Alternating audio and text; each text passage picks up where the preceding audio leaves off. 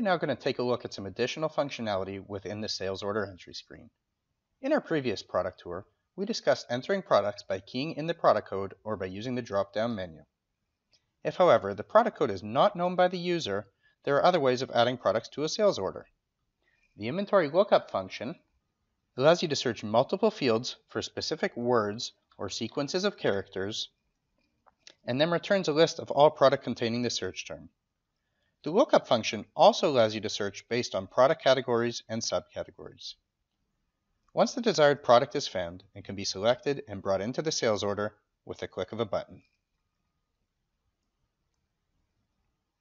The Sales History screen allows you to view previous purchases by that specific customer and then add them to the sales order as well. This functionality is very useful when customers call to reorder product which has been ordered by them in the past.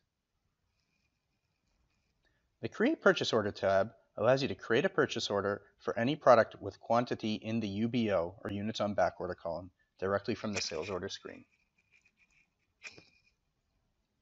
Selecting the product and pressing the Create Purchase Order button will generate a PO on which the line item for this product is linked directly to the same item on the sales order.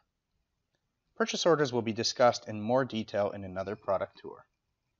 Other tools within the sales order entry screen allow you to see overall profitability of the order with appropriate permissions, apply credits which are already on the customer account, and record payments directly from the order entry screen.